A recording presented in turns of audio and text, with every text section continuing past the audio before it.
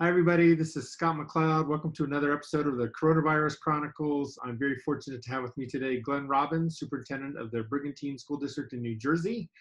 Glenn has been on the job since February 1st. So talk about a interesting introduction to his new school district.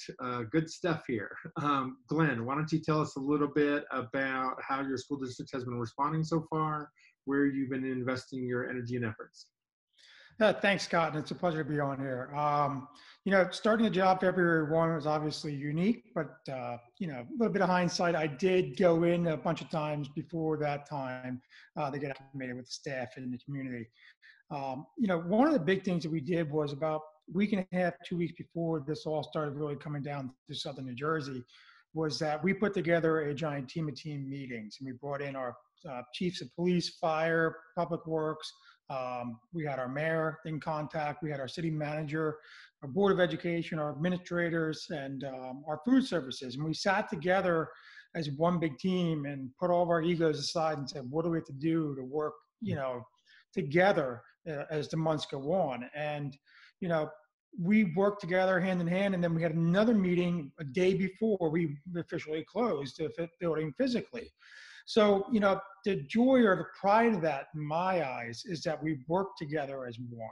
And since that time, we're still constantly on Zoom chats. We're still phone calling each other, making sure, whether just to check in to see how they're doing, or, see what's going on in the island. So, our biggest thing where we are is that we are a large casino-based area with Atlantic City. And we have a lot of people that work in that general area and or go to Philadelphia and or to New York. So you can understand where we are in New Jersey. And, when the casinos closed and all the jobs started skyrocketing into unemployment, that was a major concern of ours from the very start. So, we wanted to be proactive in those areas about mental health, and we wanted to be proactive in how we can continue to provide an education without overwhelming these families. Some live in some glorious mansions and others live in, single room condos. So and that's across the country. That's a reality. So we had to understand that. We all decided to go to an asynchronous schedule. So that way families that are still workers, essential or first responders, there's a lot of mental stress on them. And then when they come home, trying to work with their children. And then there are the ones that are home, they might have, limited technology. So we've handed out Chromebooks of need, but we also are mindful that there might be a family of 3 or 4 that might have one device. So, our teachers take it day by day. We take it very calm and collective, clear voice that I, asked them to be, because our kids are always watching and they're learning so much from us right now on how we're handling and responding to this. As far as food services, we provide food twice a week. Our community is roughly about 45% free and reduced lunch. So, one of the biggest things that we are focusing on is the health and well-being of those families as well. So we constantly put out phone calls saying, hey, if you recently lost your job and or you think you're now eligible, please sign up and we can go through that paperwork with them. And as far as food services, something we started right away from the get-go is we take the temperatures of the individuals before they work on their food. We asked them a couple of vital questions about what's going on health-wise and so forth, just because we did not want to help spread anything that didn't need to be spread.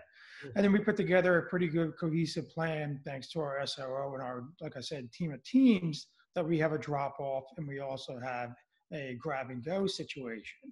So, I've been very fortunate to work with my administrative team and the island team that we have together. But ultimately, as we go forward, this continues to snowball. And our biggest fear is the mental health aspect as it continues to go. So, Glenn, as a school district, what are you doing to support the mental health of not only your families, but also your staff? Well, with the staff, every Friday or Thursday this past week, I bring in an individual or friend of mine from Twitter and or social media. And it's basically like a pump up session as a pep rally in a way. So the first week we had Tim Needles was gracious enough to come on there and he did art and through mindfulness. This past week we had Tom Murray, which everybody knows. Tom came in and gave a half an hour speech.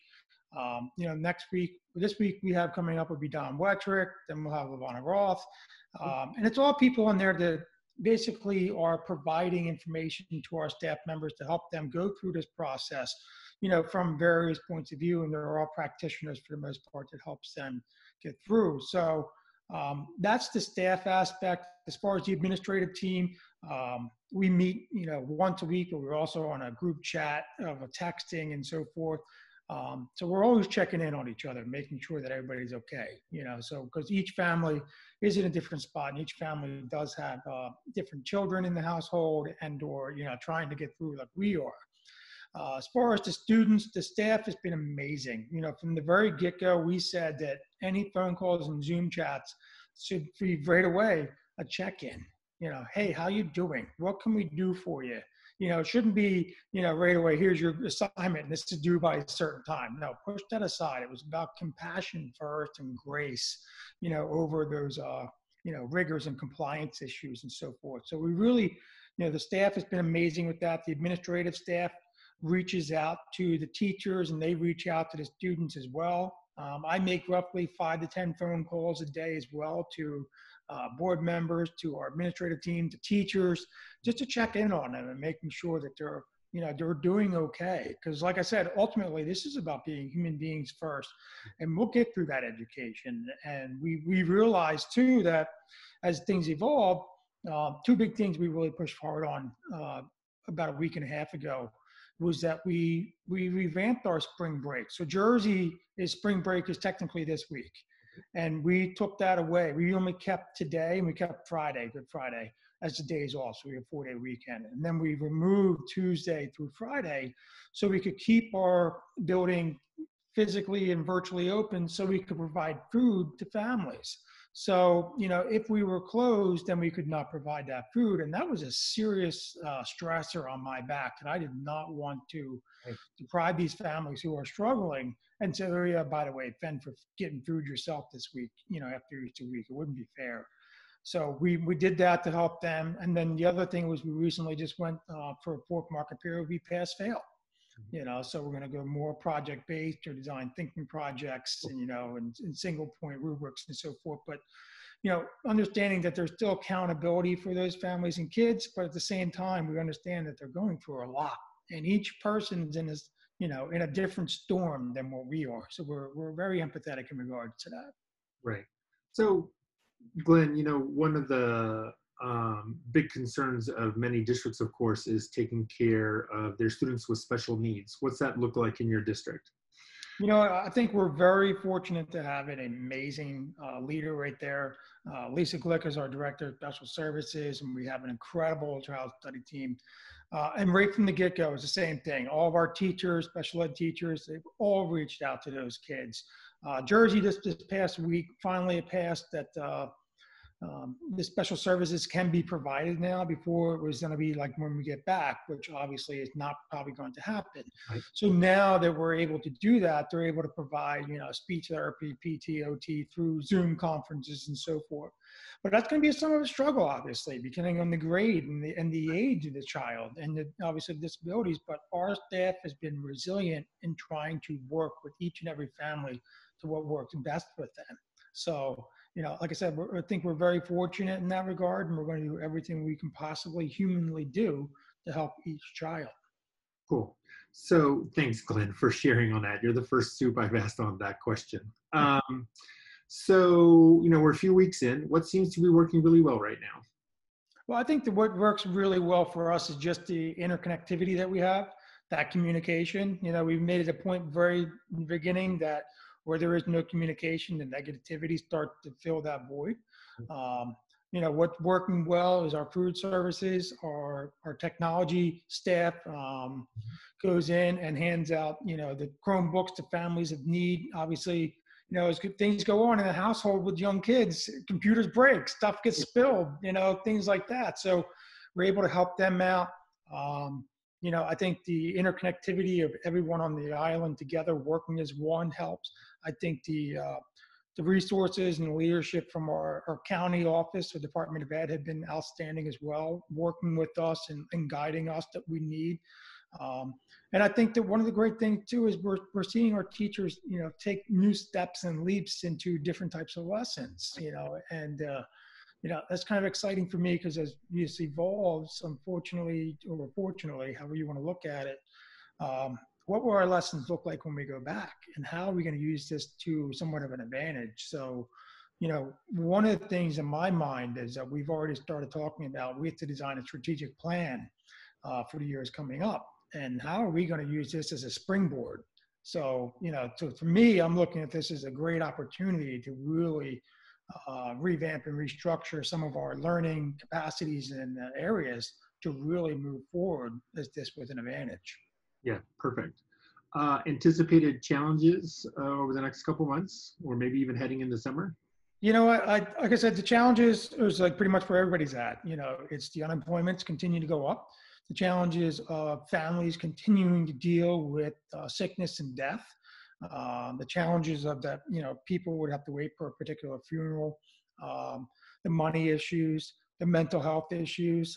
I'm a firm believer that this is going to be not just economic pandemic for years to come, but also a mental health pandemic for years to come.